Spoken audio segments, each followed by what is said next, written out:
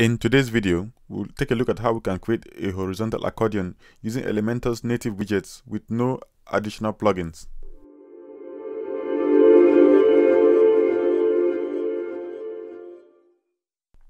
Hi, my name is David. A couple of days ago on the Web Accordion Facebook group, I saw a question asking how to create a horizontal accordion in Elementor like the one in the picture. So I decided to take a look at it and see what I could come up with. Imran has already provided a nice solution and I will link to it in the description below. But I'll be using a different method to achieve the horizontal accordion. So let's dive right in. So here we are on our Elementor edit screen. We'll be using the native accordion widget. So let's go ahead and drop in our accordion widget into the blank section. Next, we'll add in our items. So I'm just going to duplicate the items, then I'll rename them, and we'll see you back soon. Now that we've added all our items and renamed them, let's get rid of the icons, then come over to Style, Title, and set the padding to 0. We'll be using Custom CSS to adjust everything. For the rest of the video, we'll be using Custom CSS. So let's head over to Advanced, and if you have Elementor free, you will need to add the class name. But if you have Elementor Pro, you can skip this step and just use selector in place of the class name you put here. In my case, I'm going to be using the class name of DD Accordion _H. Now let's go over to the Custom CSS. If you're using Elementor free, you want to go over to your appearance and additional CSS and put in the CSS there, or use a code snippets plugin like WP Codebox or Code Snippets Pro. The first set of CSS we'll be adding will be to target the structure. Currently you can see they are stacked vertically, but we want them to be stacked horizontally, and one way to get it easily is using the flex model. So we'll just come over here, put in the class name we set at the beginning, and target the Elementor accordion and throw a display of flex on it. Now by default, display flex, the direction is row, so that's why we can get this row layout, which is what we're interested in. The next, we can see that the title and the content is still stacked vertically, but we want it to also be stacked horizontally. We can easily do that using the display of flex as well on the items. So we'll put the class name again and put dot Elementor accordion item, and finally throw in a display of flex.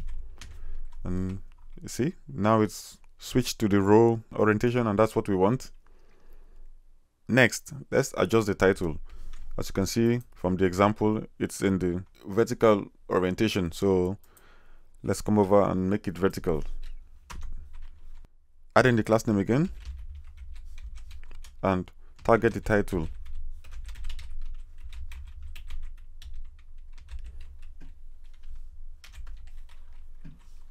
And give it a writing mode of vertical.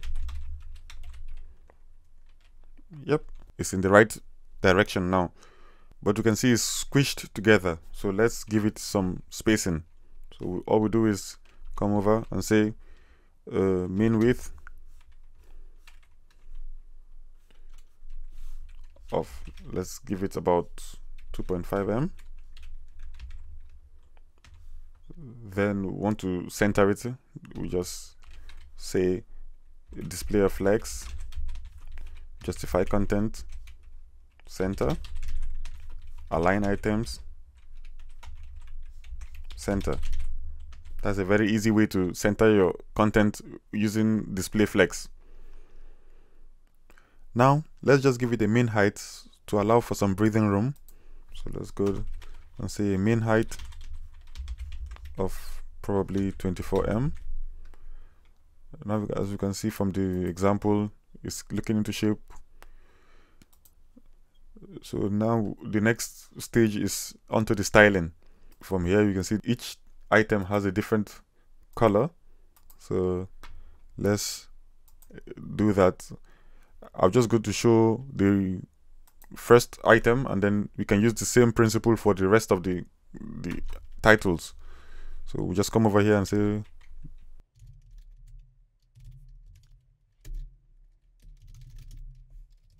so we're targeting each item the nth of type.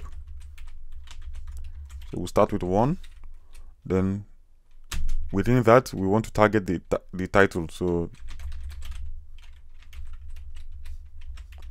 and we'll give it a background color of whatever we want. So let's say for now I'm just going to give it some random color. If we want, we can also throw in a color which will affect the title. For example, let's give it a white color. See, it affects the title. But if we want to affect all the titles at once, we can just come over to Style, Title, then Color, and give it whatever color we want. If we say black, it's already black. If we say white, then they will all be white. But now, because the background is also white, that's why we can see it. But for this example, I'm just not going to use this. And we just continue with what we have. And we can see now the layout is complete. We have the background color. If we want to do for the second one, all we have to do is come over, copy, paste it in, and change the 1 to 2. And there we have it. So we can give it another color. Let's say, rather than, we just give it like maybe a 60, and see it's a different color. And that's how we can do for the rest of them.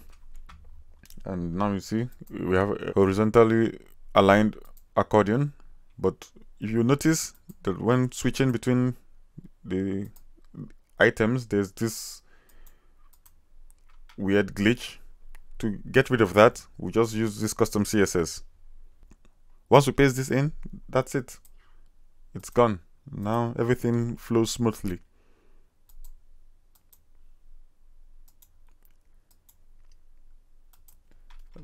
The final step will be to add in your content, which you can do by yourself. You can use either a template or type in your content directly into the WYSIWYG editor. Yeah, that's it for now. If you have any question or any comment, please do feel free to leave a comment in the comment section below. Please also like the videos, share, and subscribe. Thanks for watching. See you in the next one.